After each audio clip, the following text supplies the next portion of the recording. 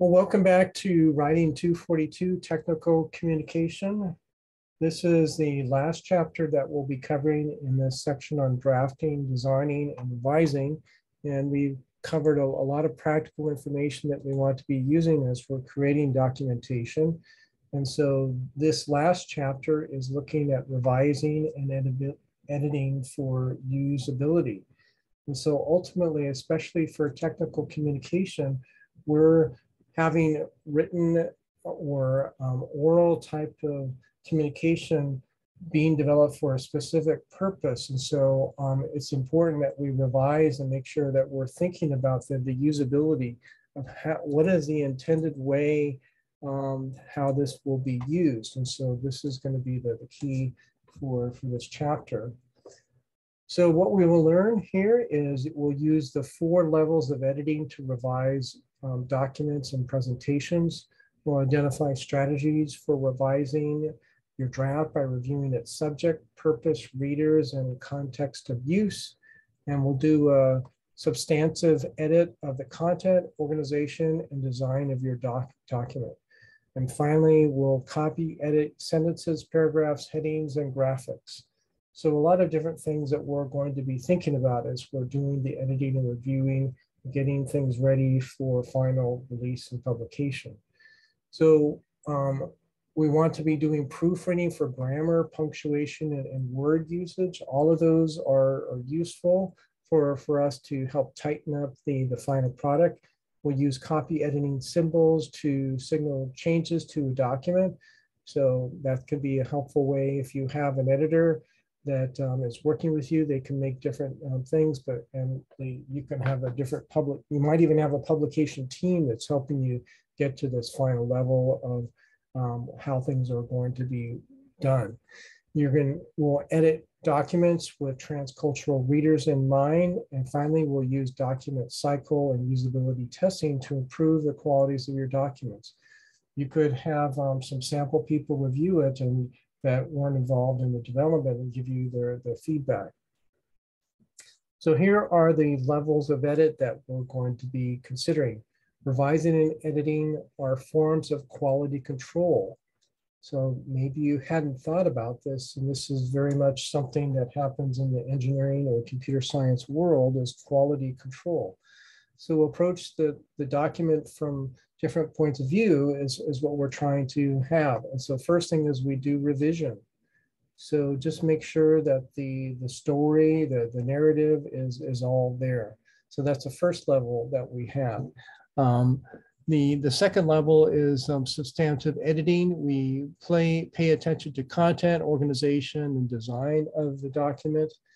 Finally, we get into the copy editing and help get it into a place that we're ready for it to be publishable.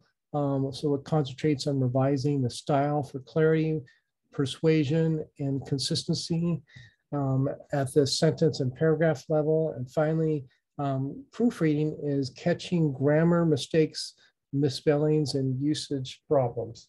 So all kinds of different vantage points that we want to be thinking about as we're getting a document ready. So here is a graphical way of thinking about the levels of editing.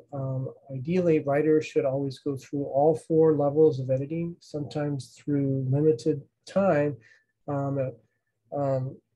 Sometimes the limited time determines what level is appropriate to finish a document. So we can be starting to allocate time. So there's really should be plenty of time for doing revising. You need to have adequate way of doing the substantial editing to make sure it's where it needs to be. You need to have some time for copy editing, and it should not take too much time for proofreading. And there is various software packages like Grammarly that can be helping out in that level. So let's take these one at a time. So revising. So revising is a process of revisioning the document. We consider the rhetorical situation, the subject, the purpose, the readers, and the context of use. All of these are important that we need to be thinking about. Does your subject need to be narrowed or broadened? So think about that. Do we have the right type of focus that has happened? Has anything evolved since it was initially kicked off that you're doing this project? Did you limit or expand the scope of your subject? Things like that. Purpose. Make sure that the document is achieving its purpose. What do you want to have the document accomplish or achieve? Is your document purpose still the same, and have your purpose become more specific, or has it been broadened? In terms of the readers, consider your readers' characteristic. Do you now know more about your primary readers' needs? So through your research and your development, this may actually help you to answer that question. Have you fully anticipated your readers' values and attitudes? Have you thought about the secondary, tertiary, and gatekeeper readers? And finally, for the content of use, consider the contents in which your document might be read or used. Consider the physical, economic, political, ethical, and personal, corporate and industry-related issues that will influence your readers. So these are all the kind of things that we want to be thinking about as we're doing the revisioning process. Next in the editing process is the substantial editing. Substantive editing should focus on content, organization, and design. So those are the things that we have listed here. So content, we look for gaps or digressions in content. So are there gaps where you are lacking proof or support for your claims? Does everything read the way it should be in helping you to support your claim? Do you need to do more research in support of your points? And do you have unnecessary information? So that's the first thing for content. For organization, a document should conform to a genre and have an introduction, a body, and a conclusion. So make sure that we have that proper organization laid out.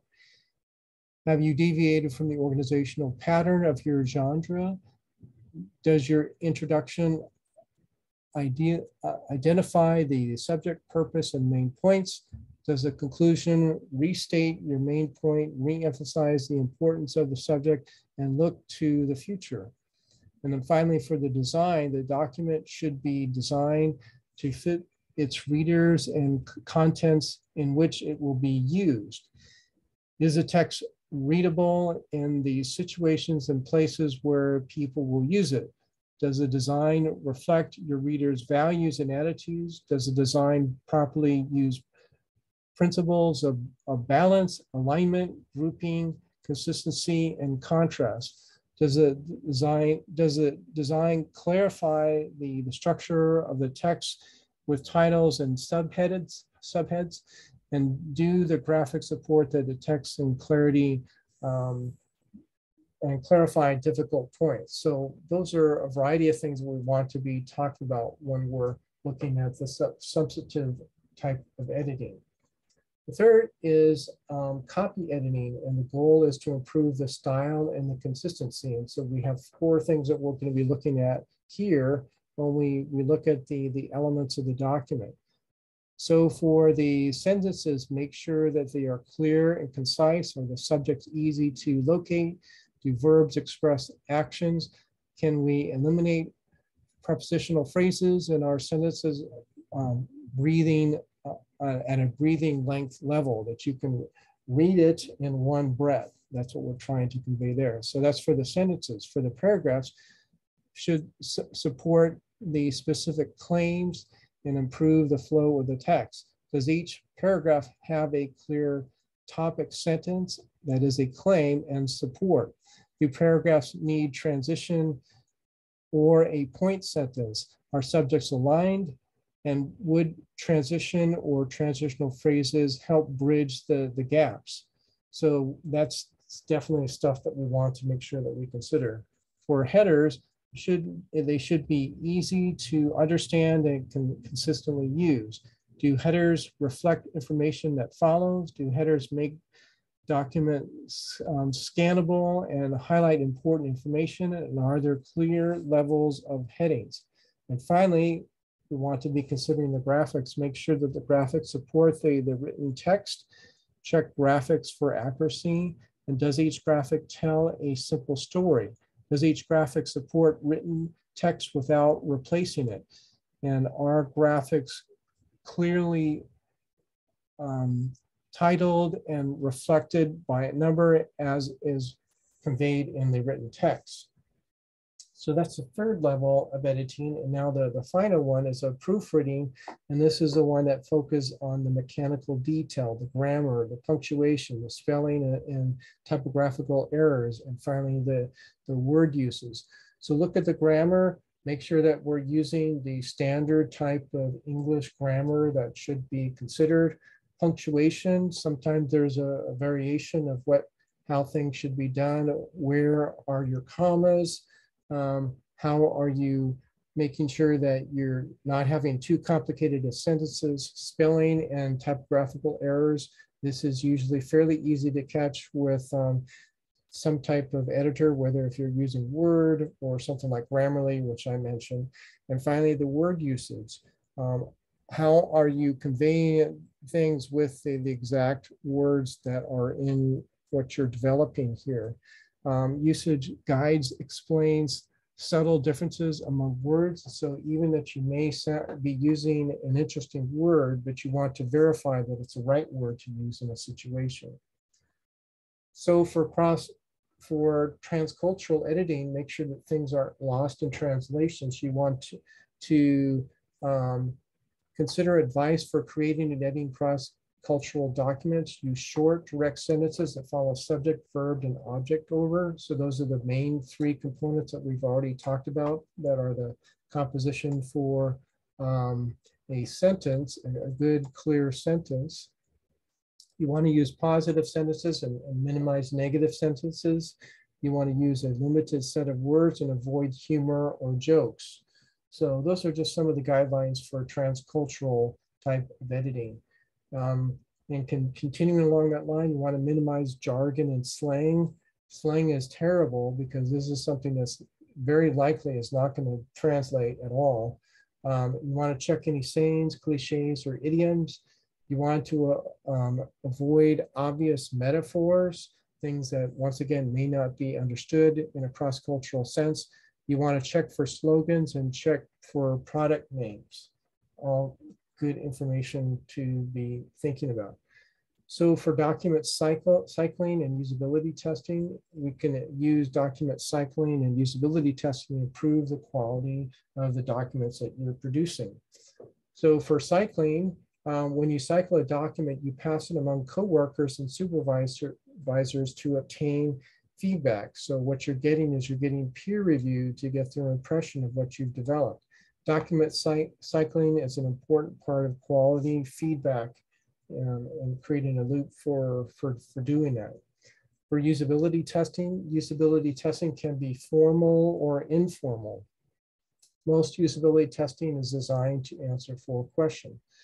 Can they find it? So can you read and locate specific type of information that is important? Can they understand it? Can they clearly have an understandability of what you're trying to convey and then feed that back to you in their own words? Can they do it? Performance, if there's things that are this technical documentation is intended to do, can they actually perform what the technical communication is meant to try and help the reader to accomplish? And finally, is it safe? So if there's safety criteria that are have to be done when you're using a product or service, are they able to clearly identify and make sure that they can comply with that? So finally, we want to be thinking about setting objectives and measuring results. The challenge to effective usability testing is to identify objectives for the document. These objectives could refer to 1, how well the users can find the information, 2, how well they understand the important ideas that are conveyed in the document, and 3, how well they perform the task described. Okay, well, that's it for this chapter. Thank you very much.